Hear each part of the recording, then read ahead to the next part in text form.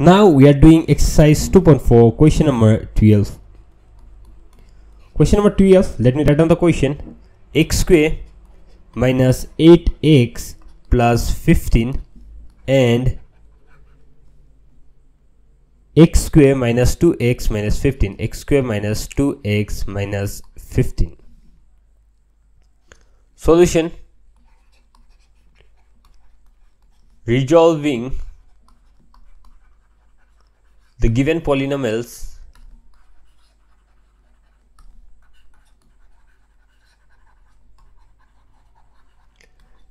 into factors, we have x square minus 8x plus 15.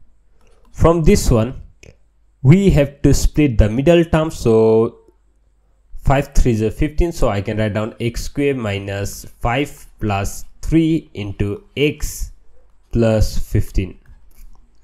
So x square minus 5x minus 3x plus 15. You may be having doubt how I got 5 plus 3. 15. Okay, 5 into 3 it is 15 and 5 plus 3 it is 8. We must get that number. If you multiply that two number, we must get this number, and if you plus, we must get 8.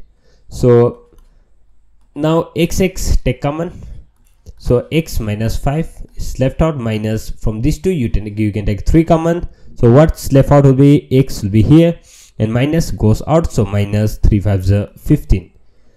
Now x minus 5, x minus 3, and let me take the next polynomial, that is x square minus 2x minus 15. So x square minus 5 minus 3, 5 minus 3 it is 2. Okay, since here it is negative sign, so we are going to do minus. Here it was positive sign, so we are going to do plus to both number. Okay, so here it is negative sign, so we are going to do minus. So 5 minus 3, x minus 15. So x square minus 5x minus into minus plus 3x minus 15. X take common, so x minus 5 and plus 3 take common, x minus 5, and x minus 5 into x plus 3. Therefore HCF is, so if you take from these two, HCF will be x minus 5. Okay, the common one. So that's all. Thank you so much. We will meet in the next video.